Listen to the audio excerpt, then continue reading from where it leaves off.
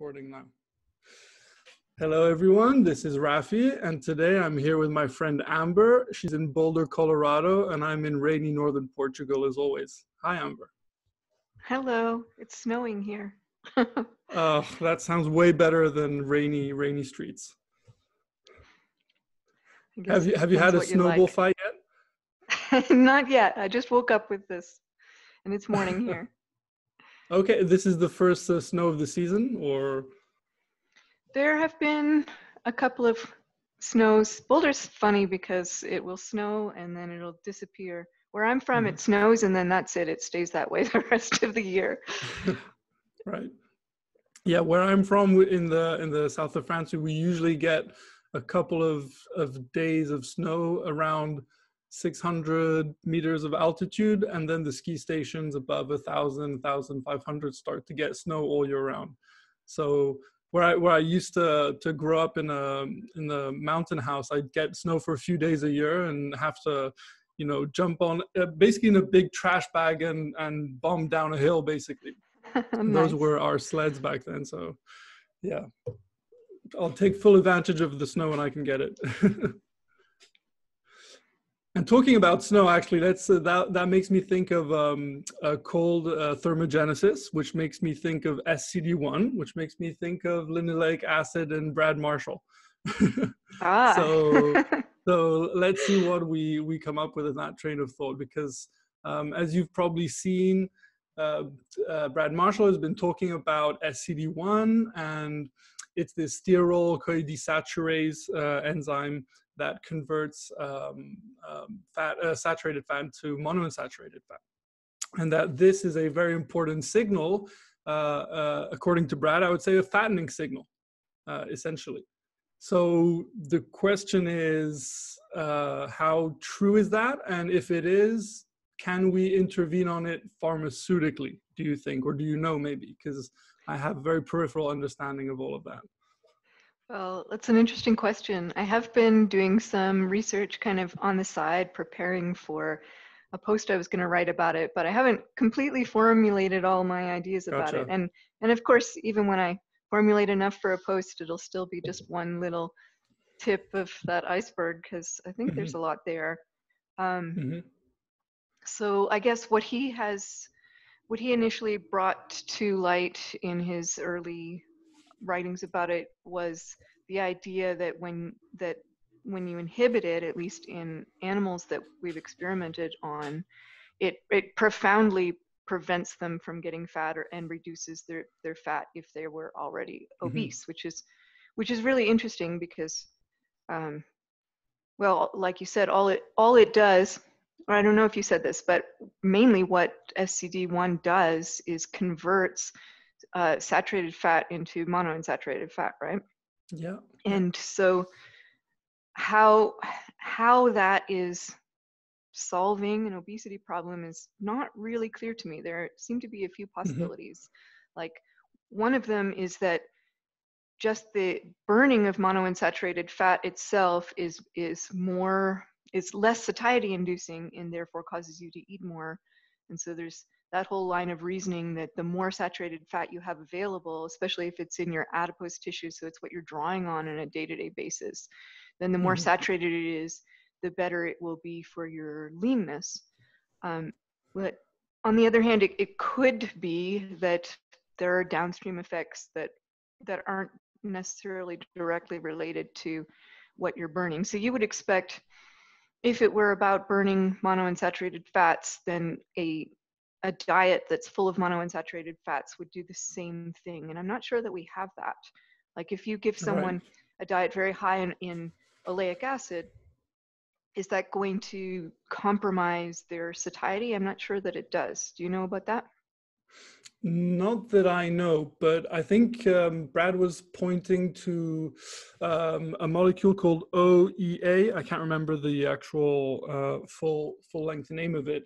That was triggered after the consumption of dietary monounsaturated fat, and that could explain why the dietary intake isn't necessarily as problematic as the mechanism would otherwise have you believe.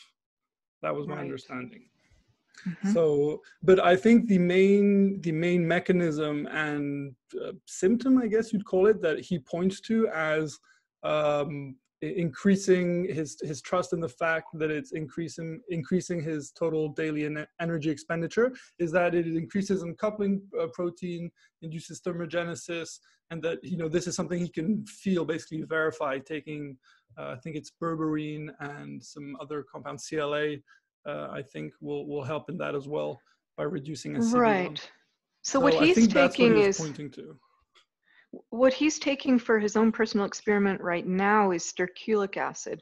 And I don't Yeah. really understand why that inhibits SCD1, but one thing that Hmm. I've been looking into is palmitoleic, which Hmm. is itself a monounsaturated fat. In fact, it's a product of SCD1. And so what I think is sometimes when there's this enzyme and it's generating products, if there is a product that comes out in a small amount, like palmitoleic acid, then if you give a lot of that, it will give the impression that you've already done all the work that you need to do. So Mm. I mean, the biggest product of SCD1 is oleic acid, and you might think if you eat a lot of oleic acid, it might also inhibit SCD1. I'm not sure whether it does or not. But the Hmm. palmitoleic acid, since it's a much smaller quantitatively, I think that might be why. And conjugated linoleic acid, like you mentioned, CLA, also probably has this property. So we've seen, I guess for commercial Hmm. reasons, we've seen a lot of promotion of the idea that CLA is going to be great for fat loss. And it seems to me now, having made all these connections, that if it does, it might be also because it's showing up as, hey, SCD1's been working hard, so you can downregulate that now. I don't know. Right. Right. Yeah, it's certainly interesting. I also have a lot of questions about it, but I like I like the presentation, basically, of the idea, and I think it's pretty testable. Um, he went into some good data with the rats where the experiments were pretty decent. So I don't know, something to explore. I don't think I'll be taking the sterculia oil quite yet, but I'll certainly be listening to what he reports from it long term. Yeah, the idea about the thermogenesis is actually really interesting because it is, like you said, measurable. And anything that is raising your temperature like that, well, it seems really interesting as a possibility that that's what it's doing and that it's having long-term metabolic effects that could be favorable for weight loss, certainly. Hmm. Hmm. And I actually asked him if he expects that mechanism to be sort of counterbalanced homeostatically, because I gave him the example of if so. So I run very hot, right? I produce a lot of heat. I walk outside and it's really cold, and I'm in a shirt. I just run warmer than the average person. But that's not making me lose weight all the time, right? I'm maintaining or even gaining in some cases if I manage to put on some weight. So there's always something that's counterbalancing it, and it's a really simple idea in a sense, that you just take something like berberine, and if you dose it properly, slowly and slowly you'll lose. But that seems counterintuitive to me. So I asked him what he thought about it, and I think we don't know for sure right now, but it could be that you have to couple, a couple of things like low linoleic acid diet, add the sterculia oil on top. I don't know, make sure you don't, do too many other things at once. Otherwise, the allostatic load is too big, and then the effect dissipates or something. So I don't know how he's going to handle that, having to stack a few different interventions at once to make this work. Yeah, that's a really good point, and I think it comes up and people don't consider it enough when we're talking about any kind of intervention. I always, when I think about homeostatic re-regulation like that, I always think about the antidepressants that I was put on for many years, because it seems to me like if you're going to mess around with the the the amount of neurotransmitters that are available, I think very quickly, if your body has an idea of how much it wants in the synapse, then it's going to adjust immediately, or essentially immediately, to Mhm. whatever you do to that. And so not only in the long-term sense would I expect it not to have any good effect, but now you've retrained all of your neurons and synapses to what they expect, and I'm just not sure that that's a healthy thing to do long term. Yeah, it's really quite complex, I have to say.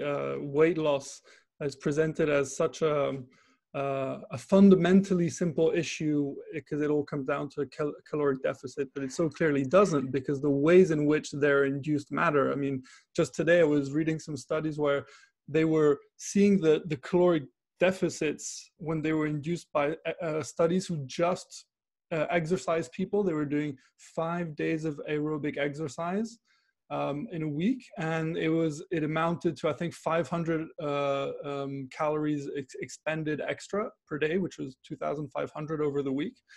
Yeah. And it came out to basically these people didn't have the down regulation in resting metabolic rate that other studies did for the equivalent amount of restriction that was happening through diet. So Okay. the depending on how you create the deficit, the signal is going to change the way you adapt to it. And it's sort of it's a very basic point about like weight regulation, body composition regulation. And yet we always talk about deficits in absolute terms. And we totally miss how it's happening. And this brings us Yeah. back to what we were saying about stacking berberine plus low linoleic acid diet and all these different things. And is it going to work too well? Is it going to make you lose too much energy, and then your RMR is going to come down, and then you have to dose it right, I guess. Yeah. Well, I guess the good thing is it leaves lots of experimentation ahead. Yeah, exactly.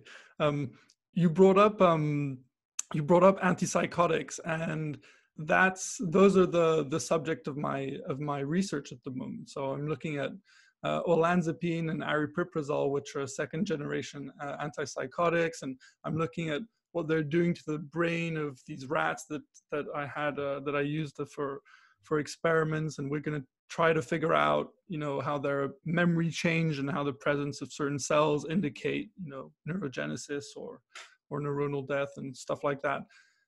And to me, these compounds they're kind of disappointing. I mean, when you read about their history, they're both, you can imagine why at the time they would have been viewed as semi-miraculous, I guess, because they finally managed to press a lever and something changed.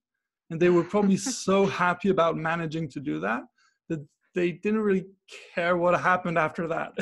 It seems that the what came after that was, well, people are sort of less, we don't know we don't know how to define it. There may be many different things, but they're not necessarily getting better. And I think it's been such a literature that's fraught with contradictory results, a lot like the nutrition literature, and a lot of hidden negative results and hyped up positive results. So I guess my first question is, because I've never taken antidepressants. I've taken psychotropic drugs, but I've never taken a pharmaceutical antidepressant. So let me tell you a bit about my experience. Yeah, tell me about it, because my experience, the drug effects that I've experienced, like caffeine or alcohol or pot, they're very immediate. And it's a matter of minutes, but antidepressants are very different. So I'm curious to learn about that. Well, it's funny that you say that, because when I was first diagnosed with depression when I was 20, I was given Prozac, which is supposed to, if you read the literature, it's supposed to take a couple of weeks to act, like you've said. But my experience with Prozac in particular was that right after I took it the first time, I felt like I had taken LSD. Like, Wow. I can remember very clearly walking down the hall in the university and just feeling this surreality, a bit of time slowing down. There was a grin on my face I could not remove. And it was kind of intense. And that didn't Wow. last very long. It lasted, I don't know, maybe a couple hours. It was a long time ago. And it never appeared again. But other than that initial, very intense, prominent beginning, I'm not even sure that it had any kind of effect on my mood at all that I could perceive. And I took it for probably over a decade. I stopped and started a couple of times because I got frustrated thinking, why am I even taking this drug? And then, of course, because my depression kept coming back, I would end up back at the psychiatrist, and she would ask, or he would ask, you know, are you taking your medicine? And I'd say no, and so they'd start me on it again. But then, I don't know if you know, but I was re-diagnosed with bipolar type 2 Yeah. in my 30s. And when that happened, actually, my first response was, oh, this is wonderful, because it gives me a reason to understand why the antidepressant wasn't working for me, because it was treating the wrong condition. Now I don't think that, but at the time that's what I thought. Now I think the antidepressant probably actually kindled the bipolar. I'm not even sure if I would have ever come up with bipolar if I hadn't been on antidepressants for so long. That's the way I view it now. But then I Right. tried some bipolar medications, and none of them were very helpful either, it turned out, and all of them had terrible side effects. I don't remember which side effects go with which ones, but I know I took lamotrigine and another anticonvulsant. One of them gave me what they call brain zaps. It's just this sensation that there's this shock going down the back of your head. But the other one was even worse. It gave me word recall problems. I started to feel like I was like having dementia. I was Wow. losing my mind. So I got off that one, and I tried Seroquel, and that kind of turned me into a zombie. I basically couldn't get out of bed. I had no energy whatsoever. And but the one that I tried that you've already mentioned is aripiprazole, and what that did to me That was, Abilify, right? yes, and gave Yeah. me Yeah. intense anxiety like I'd never Oh my God. experienced before. We ended up having to titrate the amount down to a very low doses. I don't remember, compared to, it was much lower than a normal default dose. And at that point, it seemed like maybe it was helping, maybe it wasn't. It was hard to tell. But Right. it was at that point that I found the carnivore diet and got off all meds, and that was, off the roller coaster. Yeah. What was the other one you mentioned? Olanzapine, maybe? Olanzapine, which is Zyprexa, I think. Okay. So Yeah. what do you know about the effects? You talked about memory. I'm really interested in memory, and I'm wondering what you've learned about those drugs in those terms. To be honest, unfortunately, I'll be blunt. I don't think I've learned that much. And the problem is the model that we used to study our rats is called the MAM model, which is the azoxymethanol acetate in utero model. So you inject the pregnant mothers with this chemical, which is a cytotoxic, and it affects the development of the baby rats, and then they're born as a schizophrenic model. So I had a control group and Wow. a schizophrenic one that was developed this way. But I'm very skeptical of what it tells us about the model, first of all, and I'm very unsure of how to interpret the effects, because what I've seen in my data is I haven't seen a lot of. Basically, it's interesting. So basically what I've noticed so far is that whether you're made schizophrenic as a rat or you're on any of those drugs, your short-term memory and cognition are worsened. Okay. That's what I seem to have found so far, which is going to be very hard to publish. They're not going to like that. And I've only had in the females a change in long-term memory where the olanzapine group, not just so in the control olanzapine group, meaning they were not schizophrenic, it just took olanzapine. They didn't do too well with the long-term memory. So that's like one of my only Scary. statistically significant results in the long-term novel object recognition test that I did with them.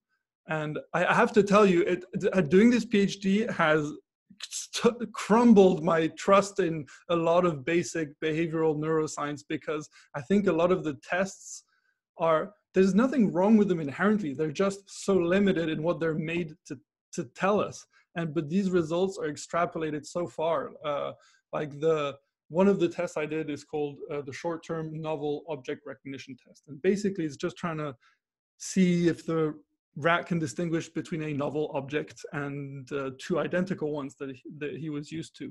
And that's and by basically how much they pay attention? Yeah, basically they should spend more time with a novel object, because this is a cue for basically we don't know if it's a cue for short-term memory or if it's for cognition, because you need to understand if the object is new, and you need to remember that right, there's both of components, and this is not made clear to me what I should be calling it, so I'm just calling it whatever. And I'm thinking, well, that kind of matters when you're talking about what it's likely to do for humans, in a sense. I don't know, it seems sort of, True. there's a big jump there in how we test the safety of those drugs. And yeah, my model didn't confirm a lot of the, I would say, the accepted research that these drugs rescue a lot of the memory deficits. That's one of the things that is shown. So I don't know, maybe I messed the model up, or those drugs didn't save the deficits as is usually proclaimed. I honestly don't know at this stage. I couldn't tell you one way or the other.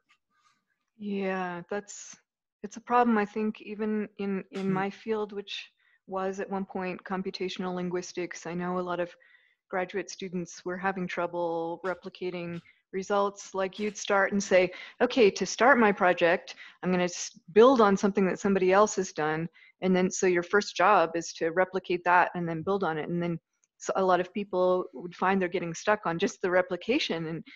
And we don't know if that's because we don't have certain parameters just right, or if the data was so specific that it only works on this type of data and not that type of data.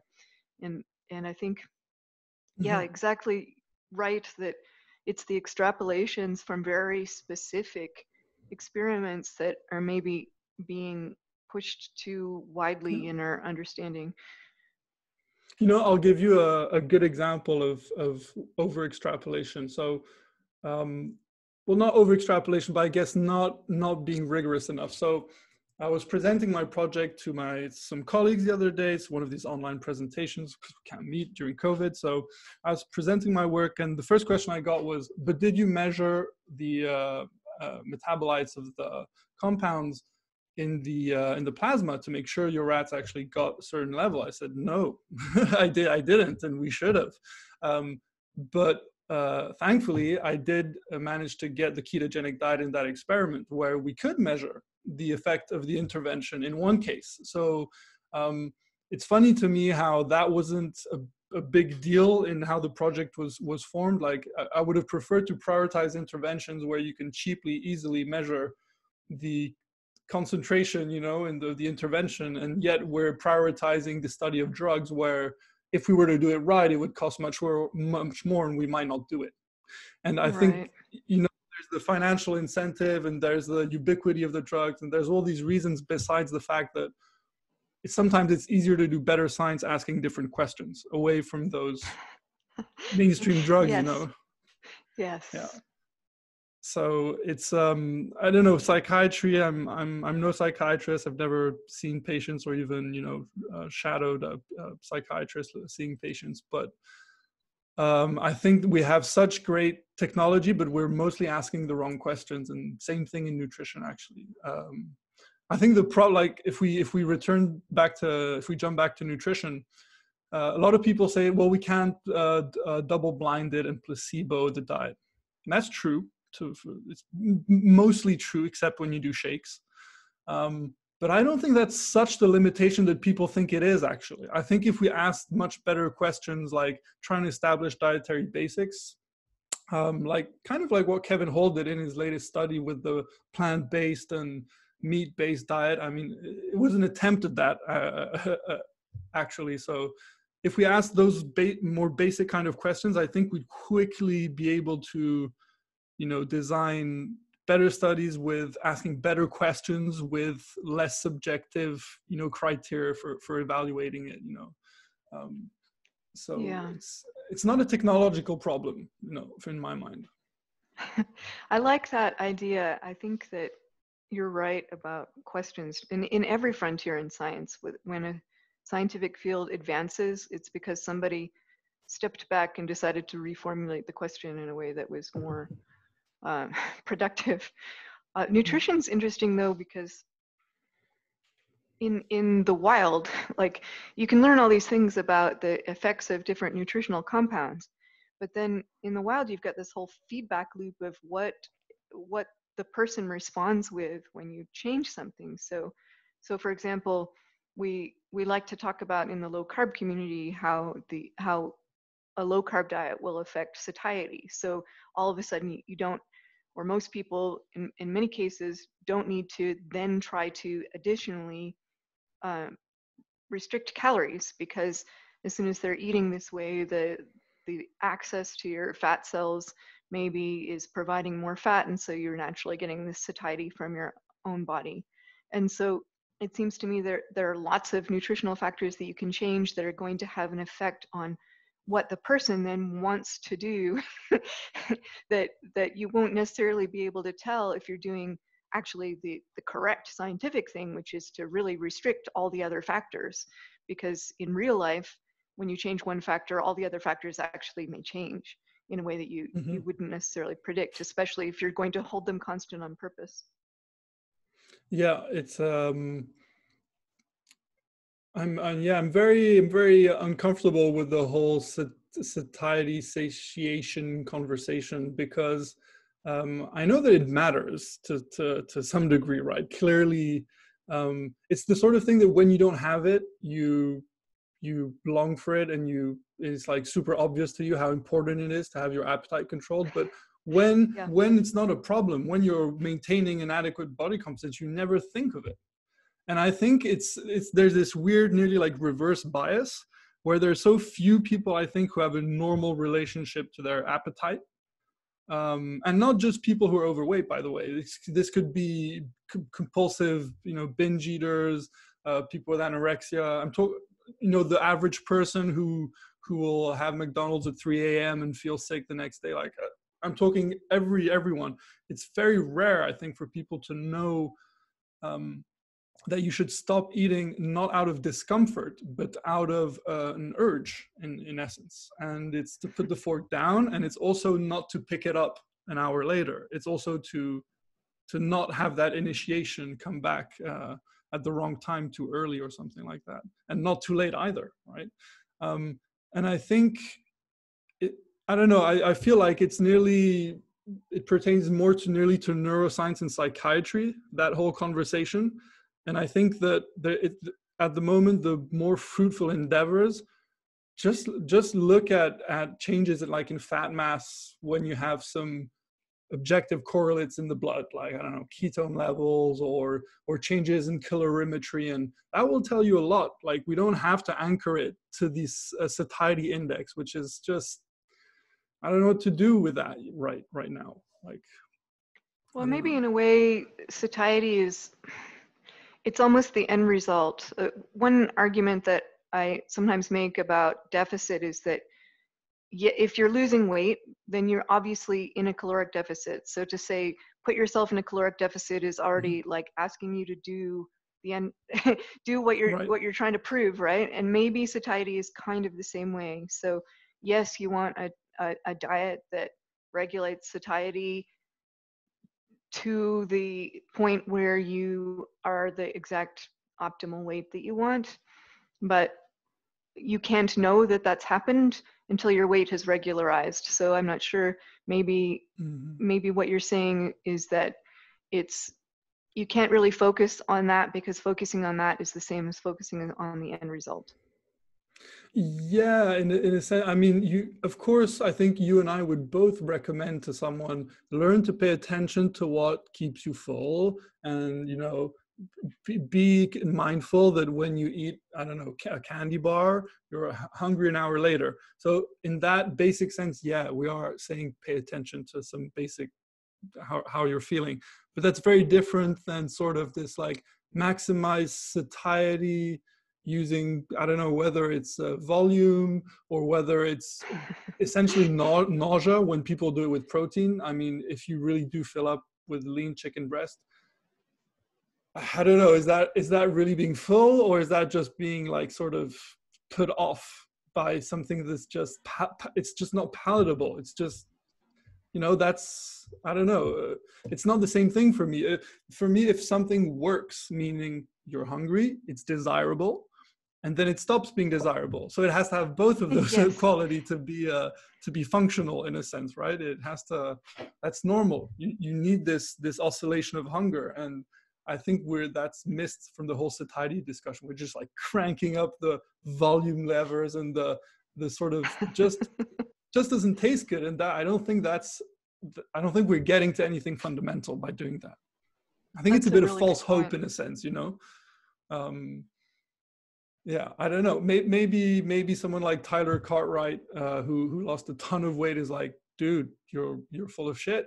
I'm sorry. It took discipline, and you grit your teeth. And at some, I'm not going to tell him that wasn't the case for him. I can't say that. But yeah, the scientific question is different in my mind. Yeah. And of course, when you start talking about individual responses, then there could be things that they're dealing with from past, or from very specifics of their medical history or medical condition that would make one thing harder or easier than another.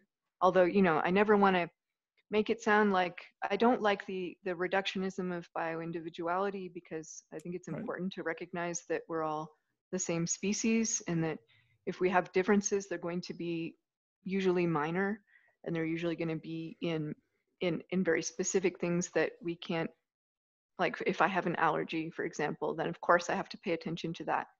But I prefer if our theories at least will predict something for most people to be the same.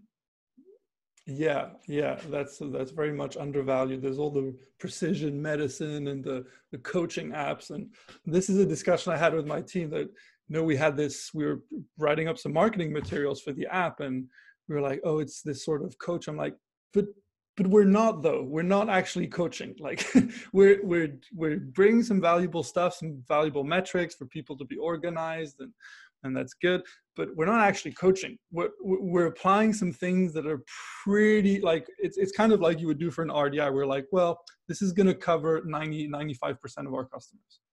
And you're going to have 5% on one end and 5% on the other, or something that it's just not going to be enough. But most people are going to find so much benefit in some universal principles, which is like avoiding the stuff that, this is how I explained it to Brad when we were talking about weight loss, fat loss, and insulin sensitivity. For me, you have two dials. It's all about insulin signaling. So you have, on the one side, you have crank up the insulin, hyperinsulinemia. So that's like sugar, flour, all that crap. And on the other end, you have just super sensitize the fat cell with linoleic acid, with like omega-6. And if you can combine that in fried food, boom, perfect. Like you're off to the races. So that's how I see it. I fail to find situations where that's just not true, in a sense that you just will accumulate more fat. Yeah. And until I see that change, I'm going to have to default to that very basic, reproducible facts of fat accumulation.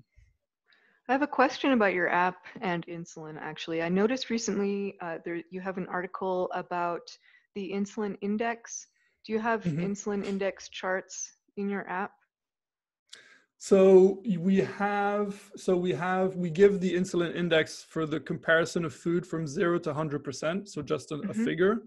And then if you click on, for example, your insulin load, which will calculate for your day, then you'll see a chart where that is graphed. But it's not the insulin index chart where you have like all your different foods, following a linear relationship. It's not that, but it's just like a personal tracking graph.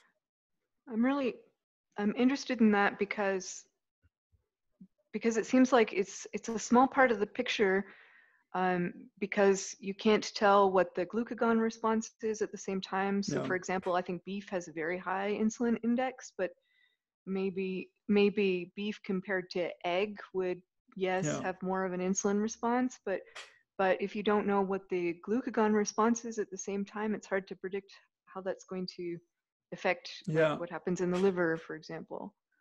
Yeah, that was a difficult problem when developing the score, because I knew we had to adjust for protein. But you can't just, like, you don't know exactly where to put it, so you sort of have to basically, and this, I'm not at all a machine learning person, this is all my colleague I Thomas who did am. this.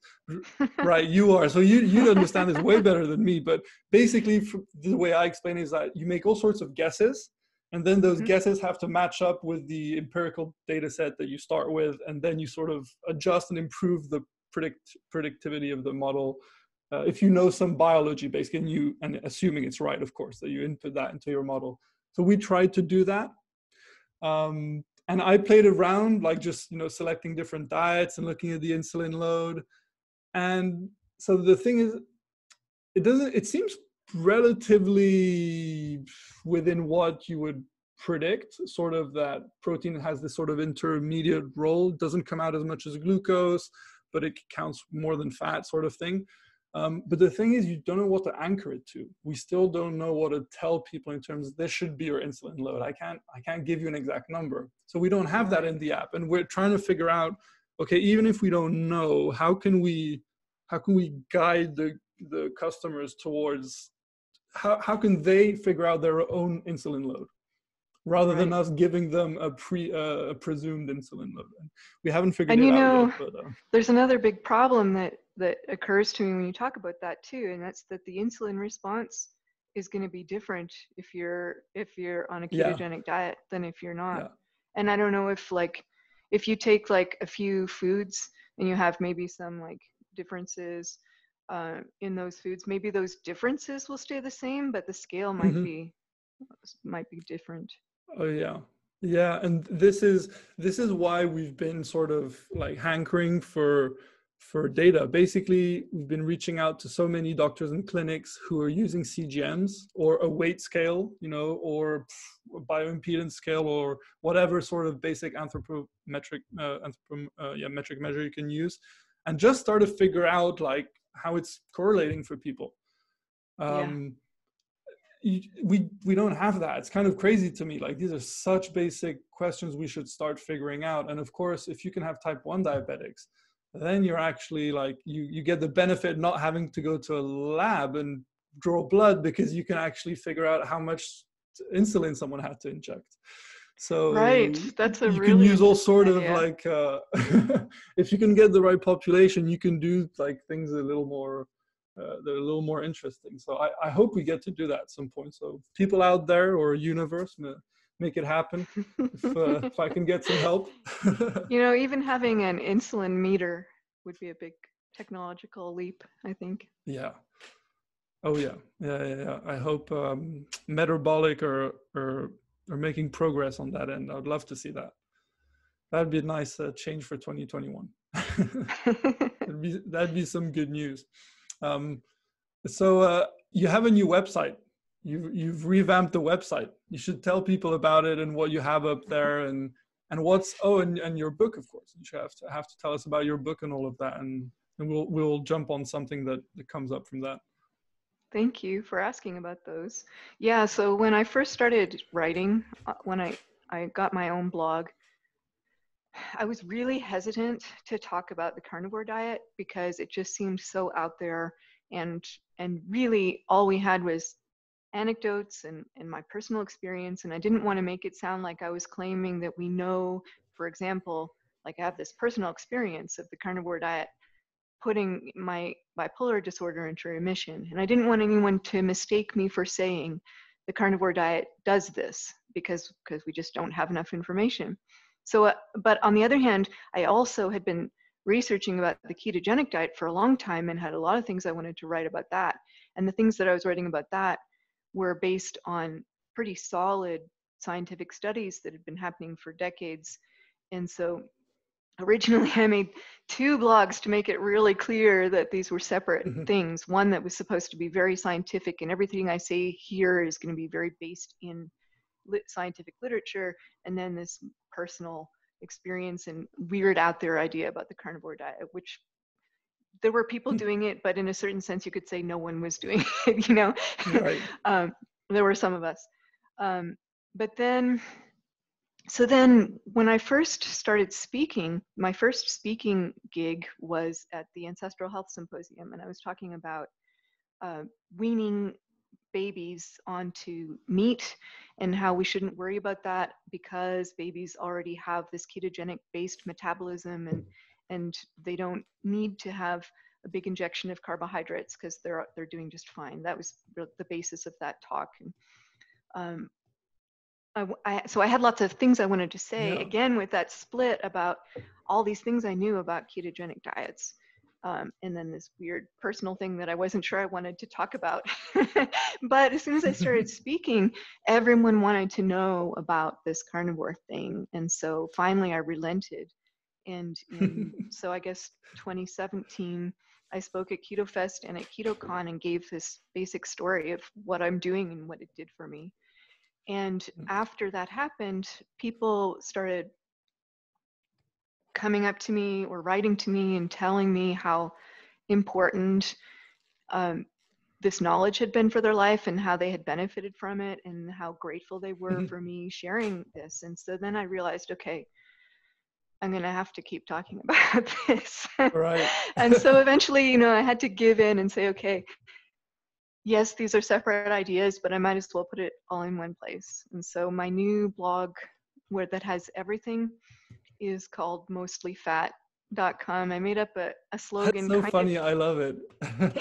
Thank you. I wanted So to unapologetic. tease. Well, I wanted to tease Michael Pollan because, you know, he has this this saying, eat food, not too much, mostly plants. And so I turned that into eat meat, not too little, and mostly fat. Yeah, much better. Much better.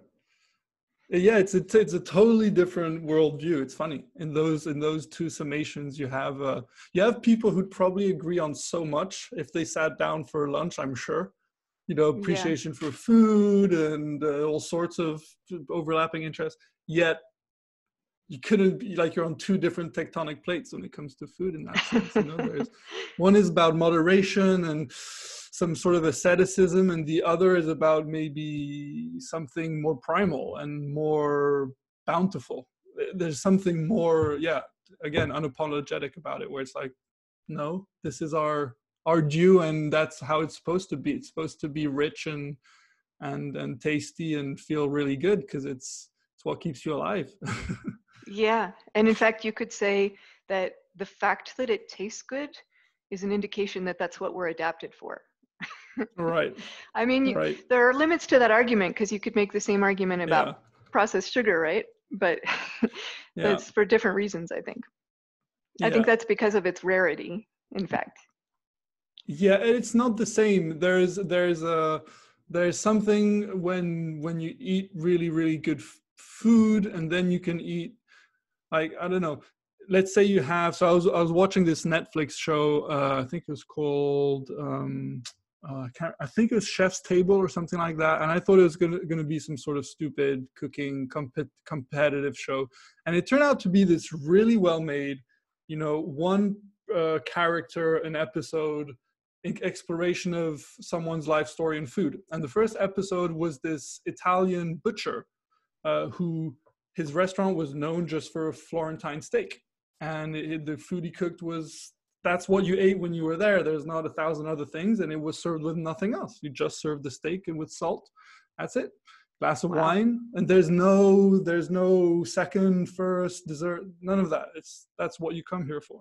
And it was just a really well made documentary. And for me, the taste you experience from that is fundamentally different than tasting like a popsicle.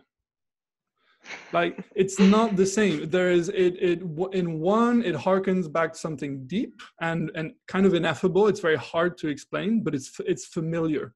The other is more like separate, surprising, chemical, synthetic, different. It's one is taste, but the other is food, you know? And the taste from real food and the taste from things that interact with your taste receptors are just not the same. You know, it reminds me of when you were talking about testing novelty. I think the sensation of having like a popsicle, something very sweet, is you pay a lot of attention to it in the same way that you would pay attention to a novelty stimulus. Whereas when, at least for me, when I'm eating meat, the sensation is like a kind of deep bodily satisfaction.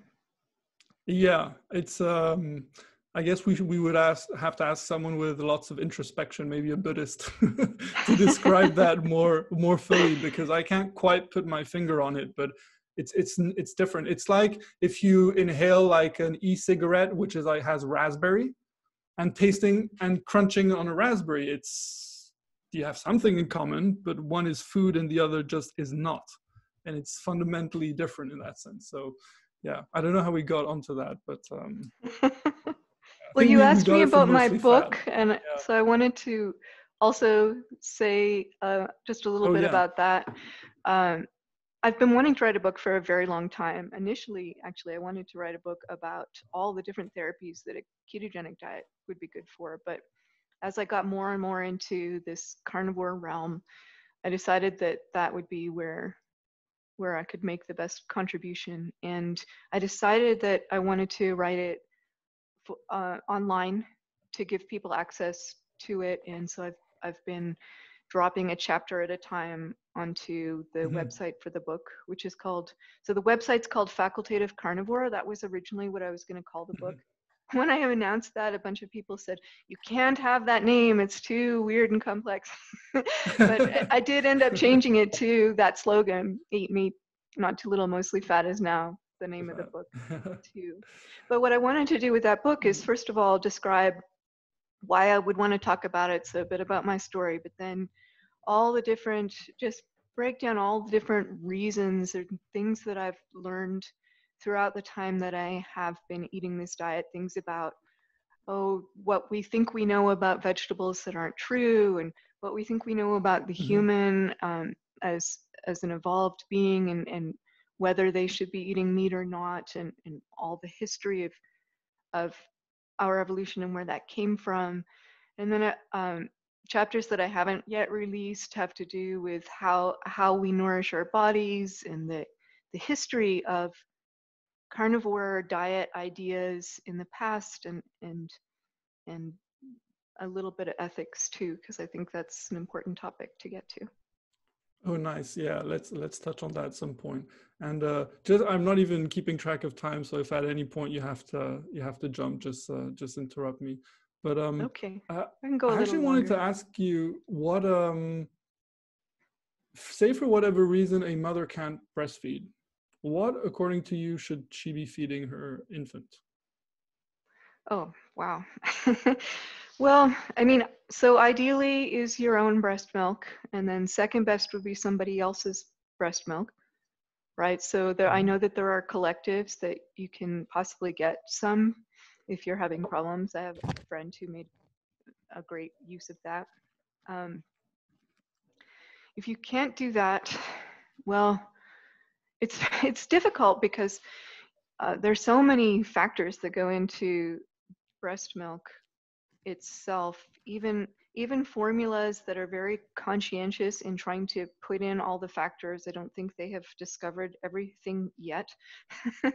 um, when I had my last child, he wasn't weaned, but there was a time when I had to go away, Mhm. and what I had him given was basically a recipe that I adapted from a Weston Price article, which is Mhm. using goat milk because it had some caprylic acid that is more like Right. human milk, and proteins, maybe the profile is a little more like humans, Mhm. plus I added some coconut oil also to improve that fatty acid profile. But at that Right. time, he was already eating some solid foods, so it wasn't something that it would be the whole basis of his diet. And I'm not sure, I haven't really looked into what I would do to make sure that someone was getting that complete thing. Because there are things like, for example, taurine is, it's a conditionally essential amino acid. But in infants, it's actually not conditionally essential. They don't have the ability to make it yet. Even in adults, arguably, we don't have the ability to make as much as would be ideal.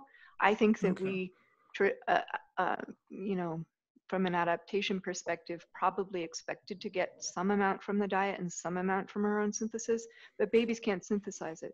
And I don't know that goat milk might not have taurine in it. So that's like just one example of many examples of things that you might want to make sure that they're getting. Yeah, I was, I don't know that I had that question in my head for some reason, because I find infant nutrition fascinating.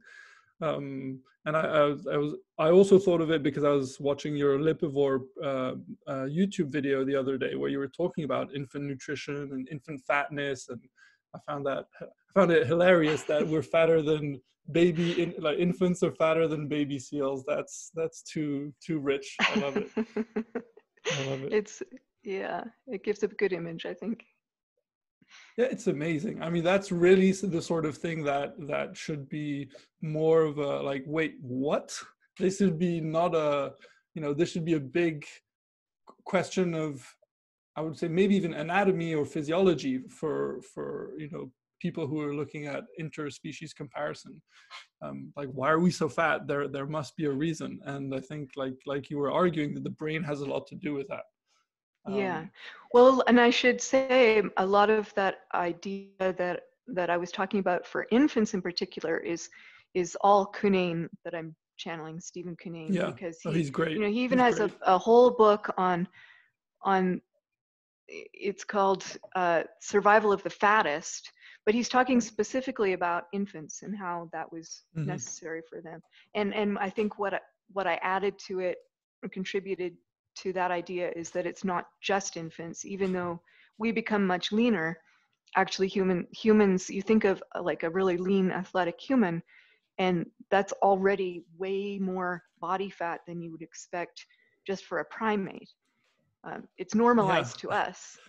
It's so true. I'm thinking, I swear, at my local CrossFit box, you can see, so of course, so the girls wear, these tops that are like big bras, basically, these sport tops. So and these short shorts, and the guys are without shirts, and you're like, these people are like pretty ripped and stuff, and you look and you compare, it's like even the leanest female that I know is like so fat compared to the next animal you can name, or primate. It's just amazing. Even when we artificially manage to lower it, I guess for some people I'm thinking of, who are like some women who start to take on that V shape because they're so lean and muscular rather than the hourglass shape. Even they are just way fatter than well, any to other be animal. concrete, like I think a male gorilla body fat is, I think it's less than 1%.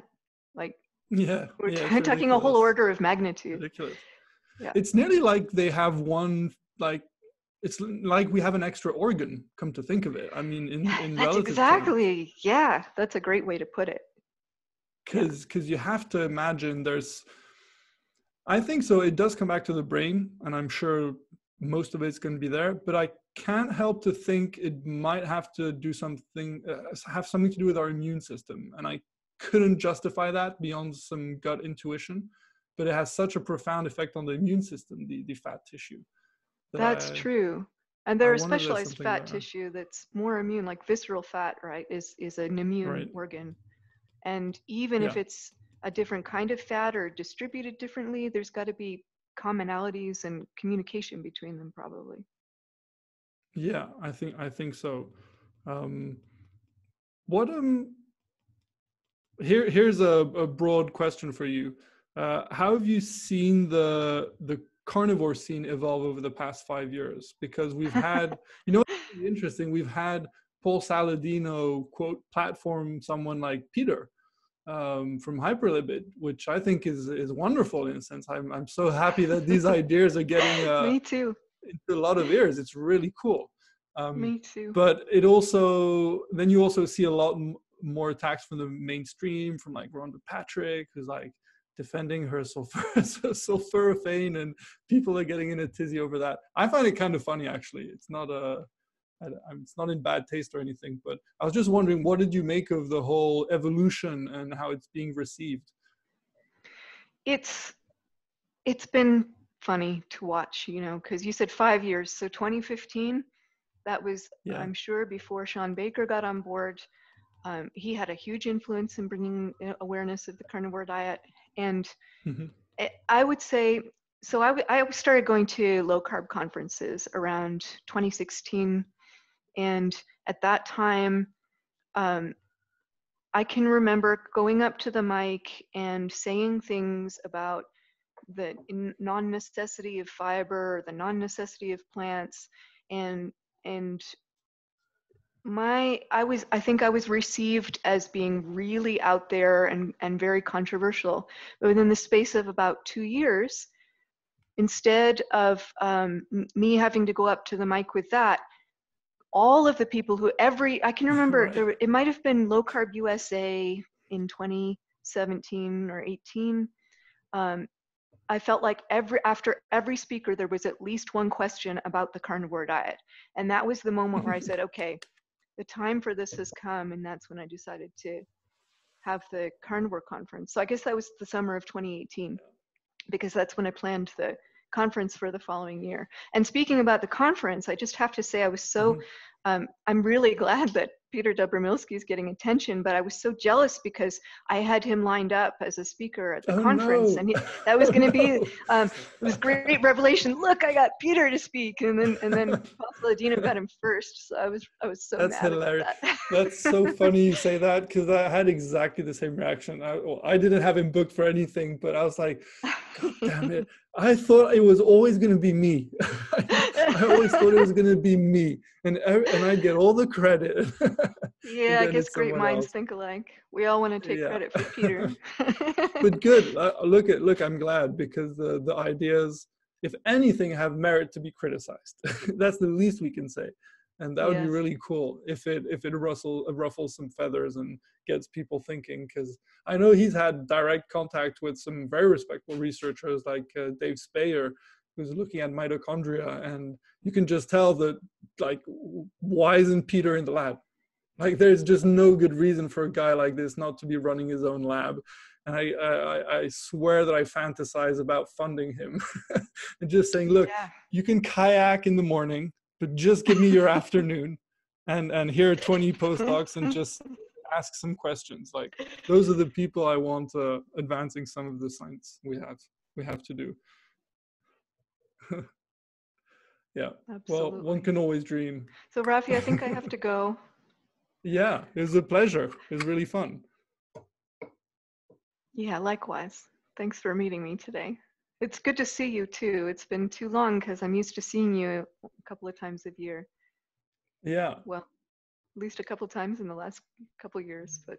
Exactly. So let's not break that streak too long. So fingers crossed COVID lets up, and I can make it back to Boulder, and yeah, hopefully for the conference. Now that would be the best if I could come for the conference. Yeah, I've been hesitating on setting the new date because everything just seems really unpredictable, but hopefully this summer it'll be good. Yeah, fingers crossed. So everyone, if if you're listening and intent on going to the conference, stay tuned for that. Do they have an email they can sign up to, or something for news about that? To have somewhere, or I'll make one. Okay, I don't perfect. right now. Yeah, okay, cool. All right. So stay tuned. Follow Amber on Twitter. Thanks, That'll be good Rafi. enough. All right, thanks. Bye. Bye-bye.